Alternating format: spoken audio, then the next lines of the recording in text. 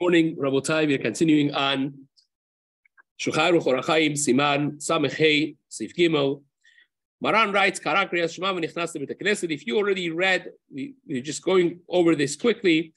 If you read already Kriyat Shema and you enter Beit Knesset and you find the tzibur that's saying Shema again, you read it with them. Tov sheyikra imahem. It's good to read it with them. V'yikaber sachar kekoreh b'Torah. And even though that you've done or you've fulfilled your obligation of saying Shema, you'll still get schar like a person that's reading the Torah. That's the minimum. And at the same time, you show to yourself that you're accepting the yoke of HaKadosh Baruch Hu with the tzibur together. You're not sticking out. You're not standing out. You're not separating yourself from the tzibur. And the Rama adds, "Aval eno hayav rak bepasuk rishon." You're only obligated to say the first pasuk. That you should do definitely. The rest of it is good to do, but you're not obligated, says the Rama, kemoshe nitba'er, as we have discussed already in the previous Seif that we did. It says, Maran Shulchan Aruch.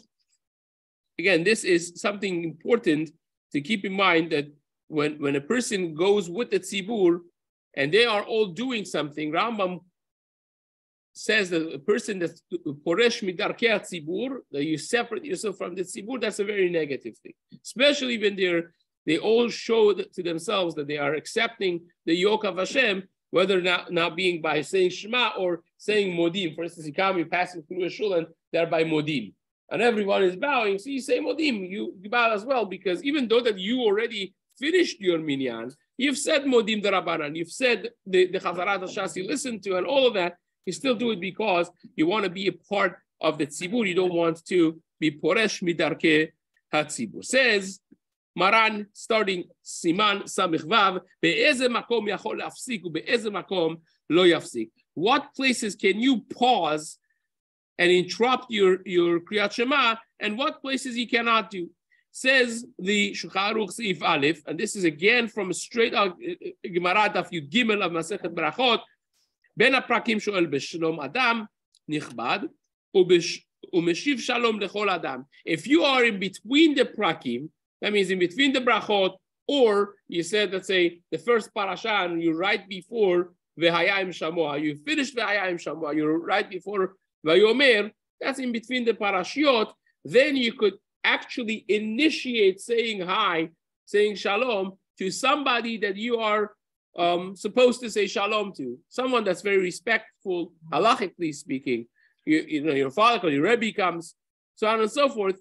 We'll see that to be taken with a grain of salt just in a moment, but this is what the Shulchan Aruch writes straight out of the Gemara. And you are meshiv shalom lechol adam. You could answer shalom to whoever said shalom to you. In other words, when a person says shalom to you, not to answer shalom, it's like stealing a shalom from a person. When someone says hi to you, you have to, it's a basic, sometimes you go and say hi to people, it's such a disrespect. They don't even bother looking at you and answering a good morning. It's you know, aside from the part of Chilul Hashem that there is, if it's a person is a yeshiva person, a frum person, but it's just simply, Chazal called it a gozer shalom mehaber, stealing a basic shalom from somebody. So, of course, if it's asur for you to answer, then you can't answer. We can't answer, right? And chokhmah and tevuna and etzah neged Hashem, when it's respect of HaKadosh Baruch Hu, of course. But when it's mutar, then you want to answer. And here, when somebody says shalom to you, and you're in between the prakim, regardless of who the person is, even if he's not a very respectable person, he's still meshiv shalom lechol adam. You answer shalom to everyone. In the middle of perek, if you're not by the end and the beginning of a perek, you're smack in the middle of one of the prakim, you can't say shalom to someone respectable. You only could say shalom to someone that you were afraid of, that they're going to harm you. Kegon, or somebody that you're hayav to fear them halachically. For instance, the pasuk says, "Ish imo ve'aviv hirau." You have to have reverence from your mother and father. So, or the Yirah of Talmid Chacham, your Rebbe, right? Et Hashem Elokecha Adira. Rabbi Akiva says, Lo Rabot Talmidei Chachamim. But Aviv or Rabo, so if your father, your mother, your Rebbe, or Mishu Gadol Mimenu, or someone that is bigger than you, Bechochma, Talmid Chacham, that's bigger than you, walks in and says, and you want to initiate Shalom, Melech or Anas, or certainly goes without saying, if a king comes in, or Anas, or a bully, a person that could actually hurt you, and he will be offended if you don't recognize his presence being the God's gift to humanity, that now you're in his presence and you have to acknowledge that by saying hi. So if you don't do that, that will be hurtful for you. You could initiate saying shalom to all of those. So somebody that you're halachically supposed to be afraid of, not afraid, but in reverence of, or someone that physically you're afraid of because they could hurt you, like a king or an anas. And just like this one is a notch up, answering shalom also is a notch up. So therefore, you can't just answer to anyone, but you could answer to adam nichbat, to someone respectable. You could answer shalom to them. Not only if you are in the middle of a perek, you would have thought maybe you're in the middle of a perek, well, at least you're at the end of a pasuk. So no, even if you're in the middle of a pasuk, you haven't finished the pasuk yet, you could still initiate or answer to these individuals that we mentioned.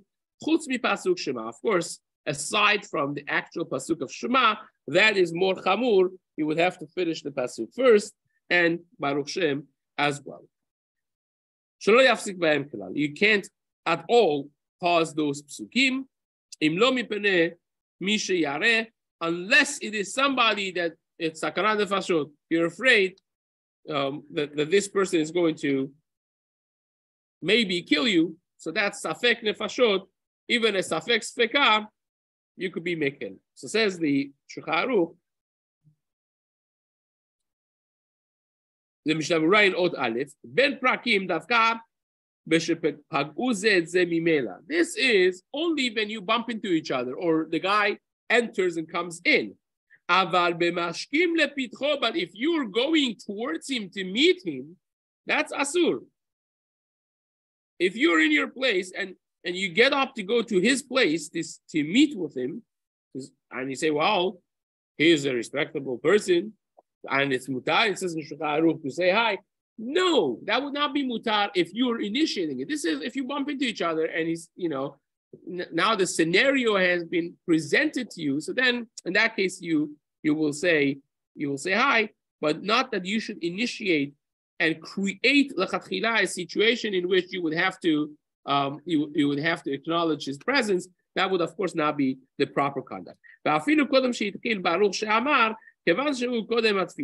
not only this is asur in Birkat Kriyat Shema, this is asur even before you start your tefillah, because there is an isur of oti shlachta acharei kavecha, the pasuk the Gemara darshins, that you're not supposed to respect somebody else before you respect Hashem. That includes yourself. So therefore, we don't eat before before tefillah rather, right? Because you're respecting your kuf before you respect Hashem. You could have basic things to wake you up, like a hot water, tea, a coffee, the whole machloket in early ages. If you could have a coffee that has been mixed with creamer, with milk, or maybe you have to have black coffee. Sugar was a big machloket, because sugar used to be considered a very big delicacy. Well, 200 years ago, 250 years ago, not everyone used sugar. Sugar was considered a very expensive delicacy. So Maran Chida, for instance, writes that sugar you cannot do. Sugar already is a fancy thing. You're indulging yourself. You're not supposed to indulge yourself before food. Nowadays, it's considered like a regular thing to have sugar. Of course, it's not a healthy thing to have sugar, but that's a separate issue. But if you regularly have sugar, you can have a regular coffee before shaharit. That's not considered that you're indulging yourself. That's considered you waking yourself up to be able to daven. But eating a seudah before tefillah is not mutar because of the same thing. And also greeting someone is not mutar if you're initiating it. Now, if you bump into each other, you say hi, it's fine, no problem. That's the basic derech eretz.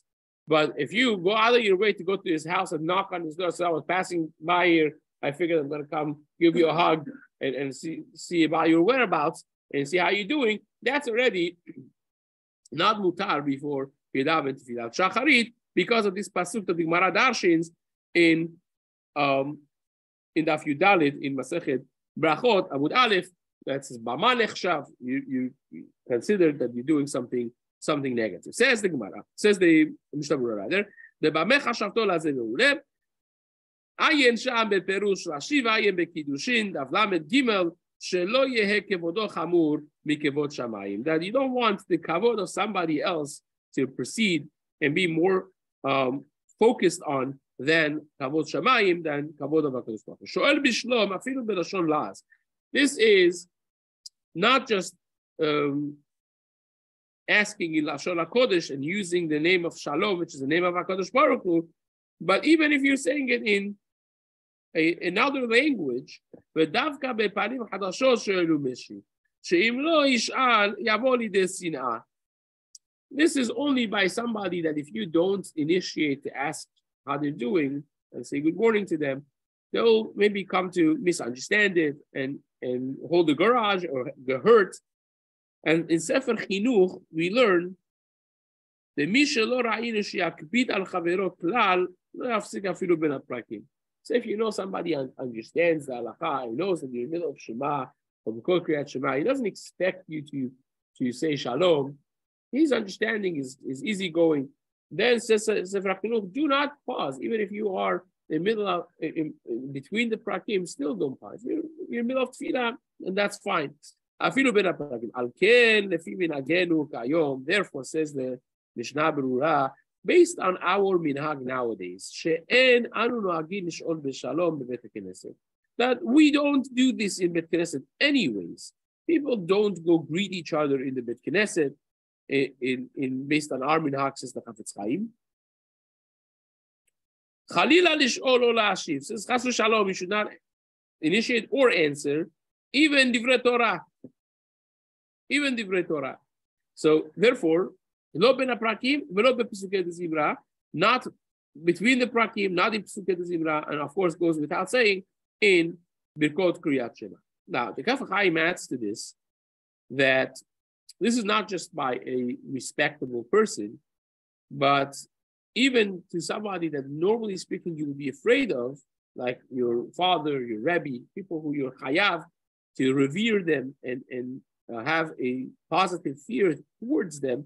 Still, this would be the same thing. Your Rebbe passes you by, no words, because he understands it's the minhag.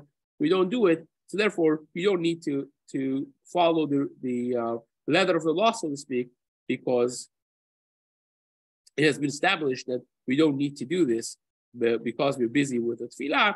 And Chacham ben Zion Abba Shaul, alav shalom, his talmidim write that even though that nowadays we don't ask in the Beit Knesset, we don't schmooze and exchange hi, how are yous.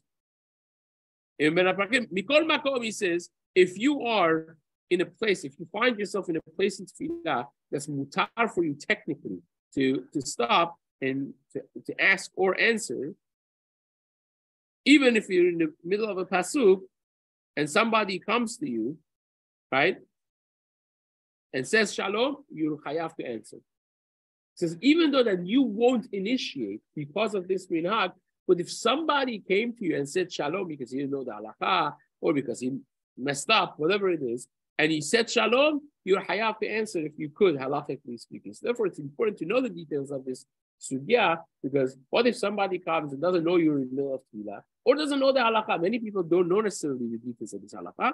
Therefore, if he comes to you, even if you're in the middle of a pasuk, you stop and the answer says Chacham ben Zion. And again, he brings this thing that if you don't answer, you call the gazlan, you call as if you're stealing something from a person. You're stealing the shalom that you should be answering, and you're not. That is considered a negative thing. So it says Chacham ben Zion, you would have to be mindful of this as you go about your life. So it says, yes, correct, of course. Good point. If you pause the pasuk, you don't continue from where you paused. You go back to the beginning of that pasuk. Correct. Now, Kaf HaChaim also writes that someone that is in Bet Knesset and he's not davening, he's after davening, he's before davening. It hasn't. Well, it's called after davening. He's not busy with tefillah. He is allowed to ask shalom of anyone that comes, and he greet them. But he says that kol makom, because of the kedushat Bet Knesset, if you could be mahmir, not to speak about mundane things, even though that shelat shalom is usually a positive thing, even that is not dvarim shebi kedusha, and you should be careful lechatchila in the Bet Knesset. I once heard from Rabbi Shlomo Yisraeli his encounter, his experience with Rabbi Meir Abu Hasera, alav shalom, the son of Baba Saleh. Apparently, he was very close with him, and Rabbi Meir Abu Hasera, he actually passed away before his father, didn't live a very long life. He was a tremendous personality of Torah, and he was a massive Talmid Chacham. So Rabbi Shlomo Yisraeli said for a moment he would not stop from learning. From a moment, the entire time he was learning Torah, he was in Mamash and Baki in all the Rishonim, Achronim, not just things of Kabbalah. He was a massive Talmid Chacham. So was with Baba Sali. This whole thing of Babot or Mekubalim, that they know nothing but they're not necessarily Talmid Chachamim, just Babot or Mekubalim. That's not in the Sorah of Am Yisrael. It's unfortunately a new thing that has been created. But you have young people who don't necessarily know anything, that they become with a following. And again, hopefully everything is meant for good and so on. But Baba Saleh himself, at the age 19 almost, when his father passed away, his brother was killed, Masood, and he took basically over the entire yeshiva. It was a yeshiva.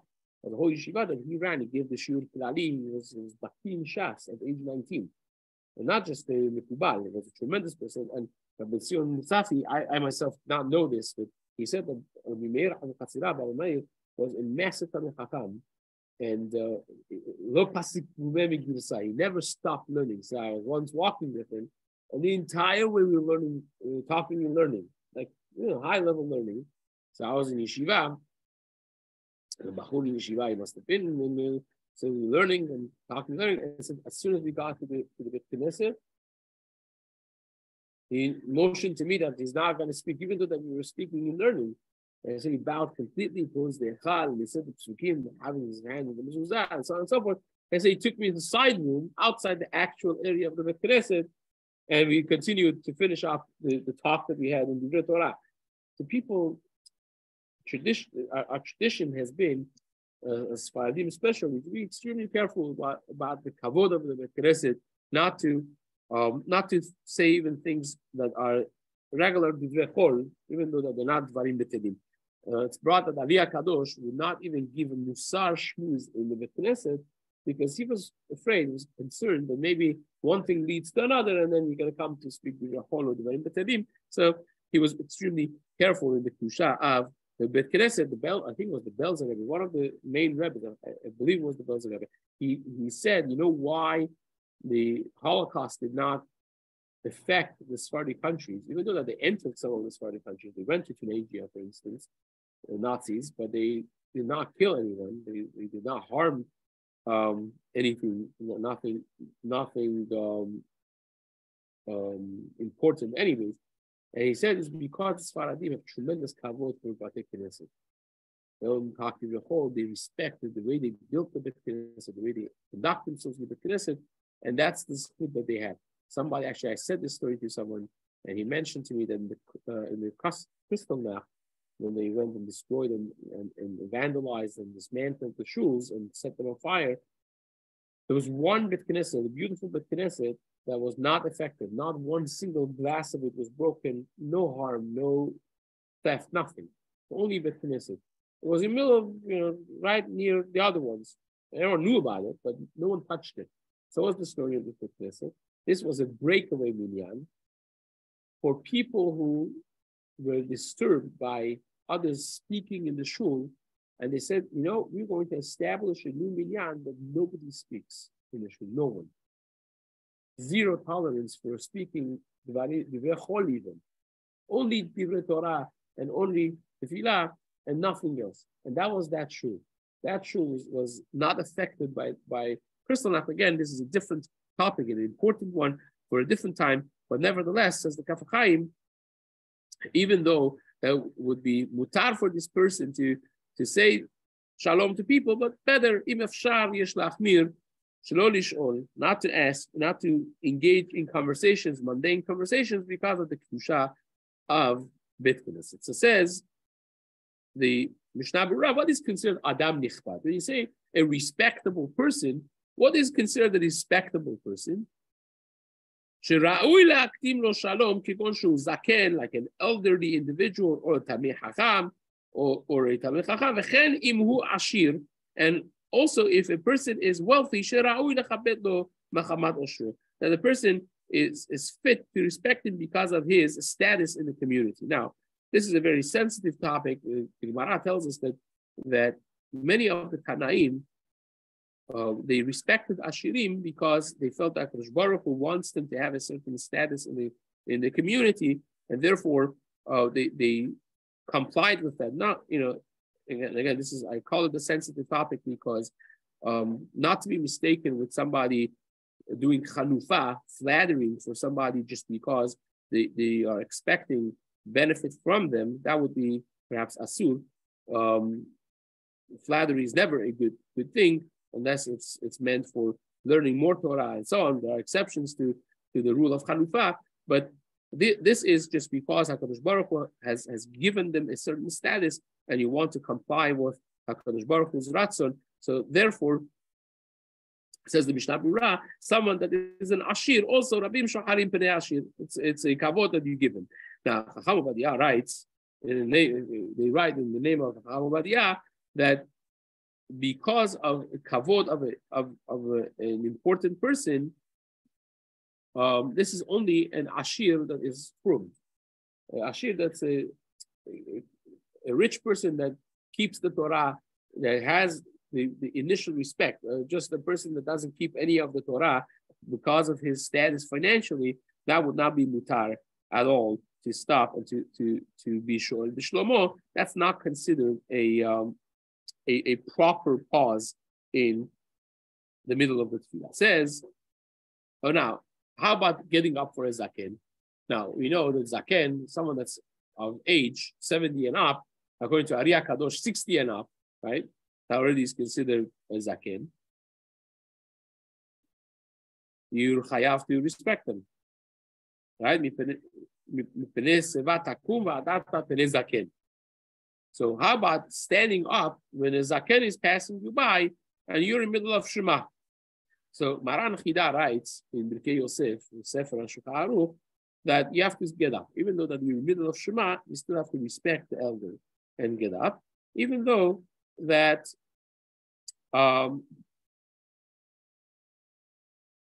we usually say, En chorkin kavod talmid b'makom harav, right? And you're respecting Hashem, so to speak, and this is respecting another person aside from Hashem, when you're supposed to be respecting Hashem by saying Shema, still, this is kavod of HaKadosh Baruch Hu, to listen to the Torah and to respect the elder.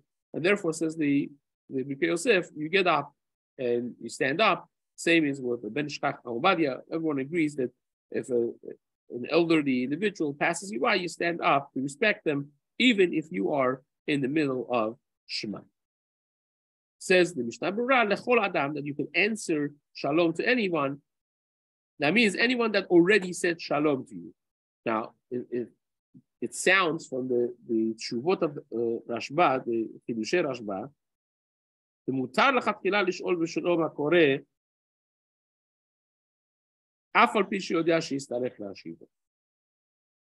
The obvious question that we didn't discuss is, so everyone is listening to this shiur over here in the Knesset of Beit Midrash. Now, you'll have a question, Rabbi, can I initiate, say shalom to someone that I know probably is saying Shema?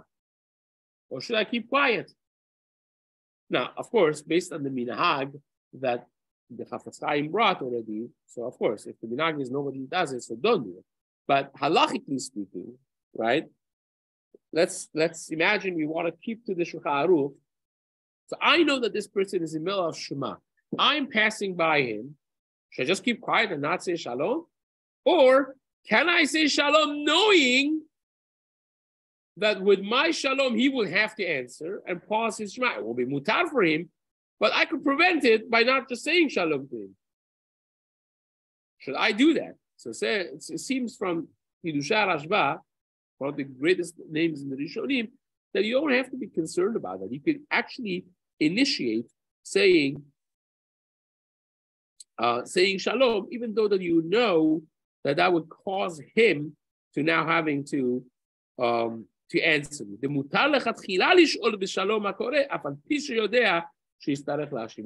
though that you know he will now have to answer you, you could still do it and initiate saying shalom. Now, the Kaf HaChaim says not to do that. Even though that from the Rashba seems to be like this, he says, if you know the halakha, and he knows the halakha, everyone is on the same page, don't initiate. Let him say the thing with the kavanah. Don't disturb his kavanah. Let him do his thing.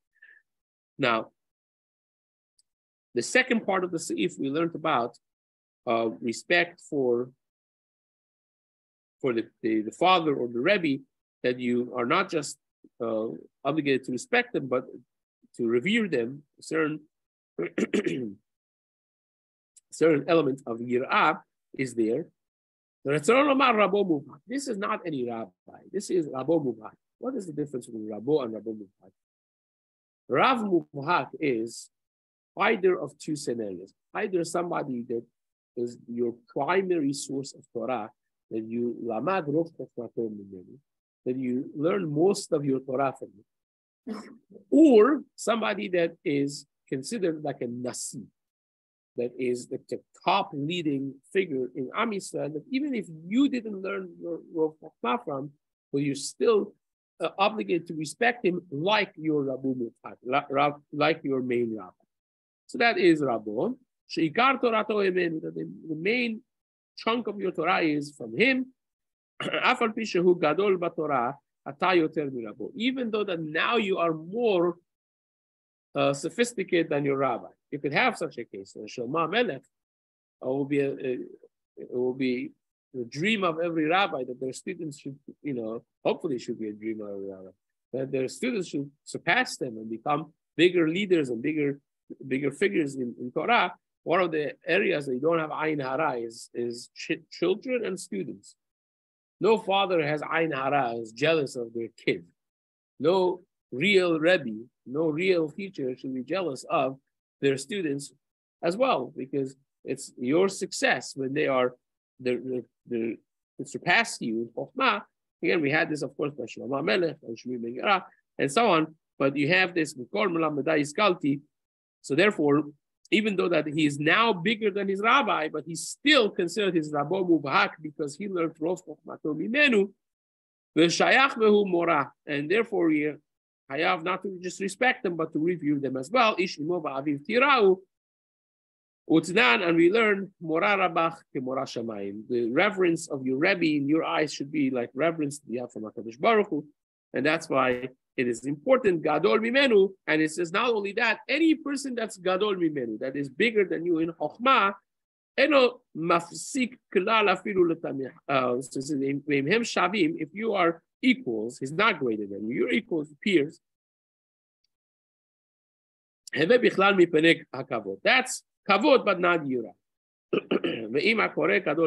If you are bigger, you're reading Shema, and you're bigger than this other fellow, then you don't have to stop at all. Even if he's a Talmid Chacham, but you're a bigger Talmid Chacham, then you don't have to stop for it at all. And this time we say Gadol b'Chokhmah, that he's bigger than you b'Chokhmah in wisdom. That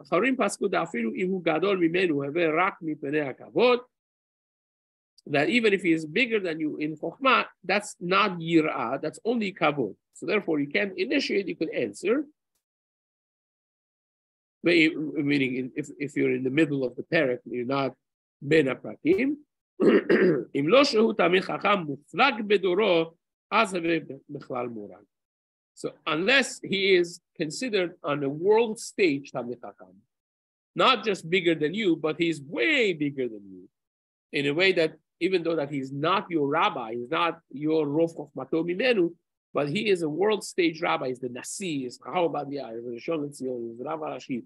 He is someone that the world has to consider as a leading figure. In that case, says the Mishna Berurah, that's considered Gadol Mimenu. And of course, when you have somebody that is an anas, is going to harm you or go tell on you and inform on you and so on and so forth, that is considered also a danger. Therefore, you have to be careful. Bezrat Hashem will continue these in the days to come.